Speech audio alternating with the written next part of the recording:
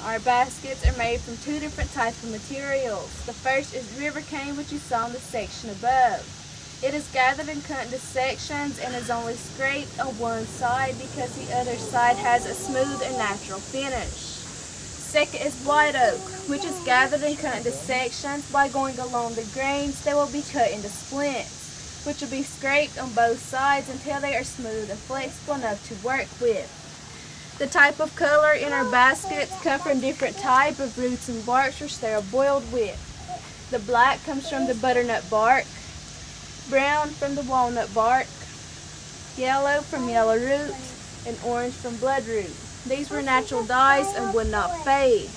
There are two types of weaves in making our baskets. The first is a single weave, which is started on bottom, worked up the sides, the handles placed on, and finally the rims. Second is a double weave, which is started on the inside. It is worked up the sides, the splints are bent back, it is worked back down and completed at the bottom. There are two types of handles. The first is the interlocking handle, which is woven into the basket. Second is a drop handle, which is placed on the basket just before the rims in the manner you see here.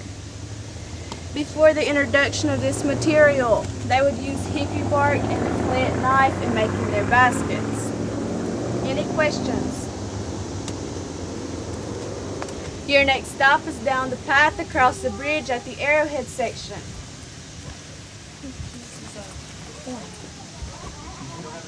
Forms.